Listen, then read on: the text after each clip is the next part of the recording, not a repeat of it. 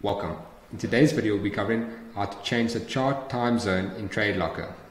Changing the chart time zone allows you to view the price action and indicators based on your different time zones, which can be useful when analyzing the global markets or trading in specific regions. Follow these steps to change the chart time zones. Open the TradeLocker and navigate to the desired instrument or currency pair and click on it to open the chart on the left side of the screen. Look for the time zone option on the bottom right of the chart. It is easily recognizable since it is represented by the current time and time zone, which for this example we can see that my time is set to UCT +2. Click on the time zone option and to access the time zone settings.